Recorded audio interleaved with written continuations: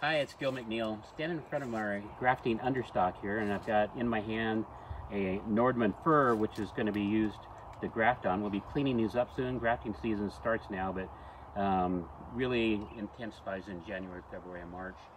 These will be cleaned up, and the graft union will be down here near the bottom. And in my hand, I'm holding a already grafted fir from last year. It's a noble fir called Blau Hex, and you can see the nice blue color on it. And then just here we have pines, 2 needle pines, 5 needle pines, spruces, and other things that we'll be working on as well. So I hope you enjoy that, and we'll be posting more on it throughout grafting season this year.